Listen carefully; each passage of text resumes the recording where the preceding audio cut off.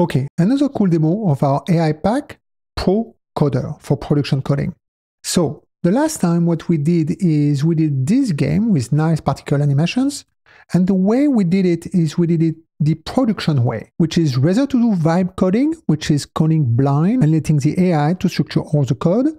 What we did is we guided and we asked the AI to refactor our code. Now, as a second step, what we would like to do is to document all of these files into a doc summary MD. So first, what we're going to do is doing a cargo install AIPACK. So for now, AIPACK is compiled from source with Rust. So you have to install Rust. And I'm going to work on the binaries soon and for Windows support as well. So what we do that is going to compile everything. You're going to have a version above this one. And then what the command line is AIP, and you are going to install the Pro, so that is a namespace coder. So that is the new JC coder, which has been upgraded to Pro coder with some very cool stuff. So now we're going to do that, and we're going to see that it's installing the Pro coder in my home directory at pack install Pro coder, so I can see the code. Now, the real cool thing about this is that it's just 9 kilobytes. So it's very small. So in a way, the AIPACK is a runtime, and an agent pack could be very small.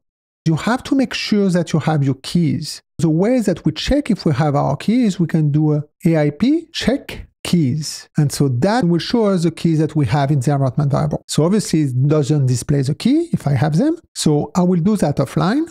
And now if I do it again, where AIP check keys, I'm showing that I have all my keys. So obviously for me, because I work with all of them, I make sure that I have all the keys. So now that we have that, we can do a AIP run pro at coder. That is a new coder and we're going to run it. And what it gives us here is a coder prompt.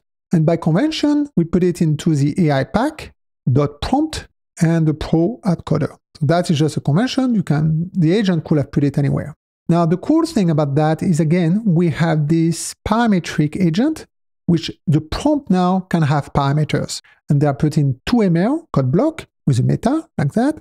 And then here's where we're going to control all our agents. Can even have model aliases. And then we have a write mode now into procoder. And then here, for example, we are mapping it to the cheap one, which is 4 mini. Actually, we're going to use the fast for that demo. So the way it works is that we have this prompt file where we have the parametric on top, and then we have the answer at the bottom. Here I just put the documentation at the beginning. And then we can ask any question. So for example, we can say, can you do a loop in Rust? And then you press R. Here I have a command R to send the R to the terminal. And that will show me inline the Rust here, kind of a loop. So far, so good. The reason why it didn't create any files is because now we have the write false. If I did write true, then the coder agent will take this path and will create the file.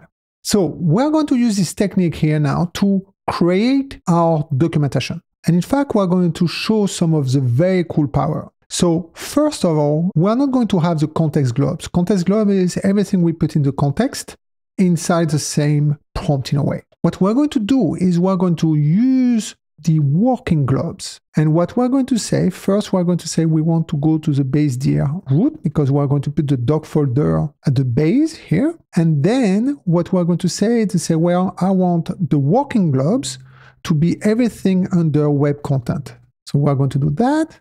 And this is going to be a star like that. The key difference between the context globes and the working globes is working globes can be parallelized. And this is super powerful. So for example, here we're going to do working concurrency equal true and input concurrency equals 6. So that will go 6 at a time. So if you have 100 files or 1,000 files, that would be 6. I could have 16 at a time as well. So as long as you have your rate limit, this can go crazy.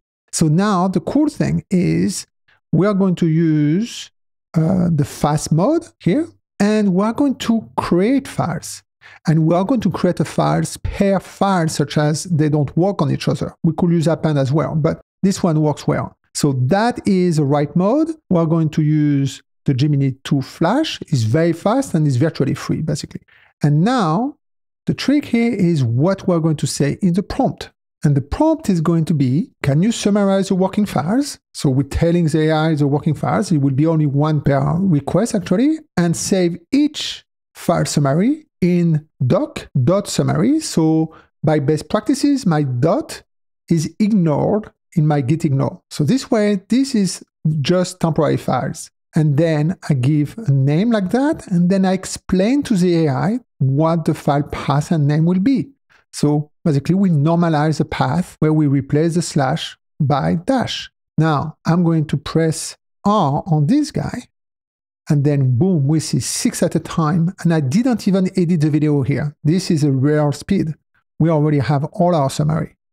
And then that's it. So we have all this summary of all of the different files. So that is pretty cool. Now, what we want is to consolidate those into one file. For that, what we're going to do is we're going to go back to our prompter, and on the top, now we're going to use the context globes. So we're going to uncomment the context globes, and we're going to say that we want to take all of those files. So we're going to say doc/summary temps, and we'll take all of the files over there. And then those, we don't need those.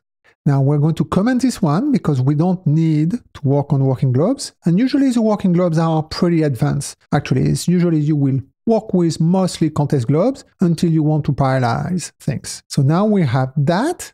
And so we're going to go back down. We're going to keep our model fast. For that, Flash is good. The other one, when you start coding, the great one is the G Pro, which is abounded to Gemini 2.5 Pro, is awesome. Otherwise, we have the Pro, which is Claude, is also very good. So in this prompt, what we're going to do now is going to be a prompt like that, which is say, can you summarize the context files and normalize them and save the overall summary in doc/summary.md. Now we press save, run, and then boom, I put some information over there, duration, 4 seconds, the price is nothing, it's virtually free Flash. Here's some token. Here's the model that has been used, the adapters, the numbers of context files. So that is nice to be able to check what's going on. And here is the answer minus the file content. The file content has been extracted and has been put there. And now everything is working very nicely. Everything has been normalized and we have the doc. And that is pure power. Until next one, happy coding.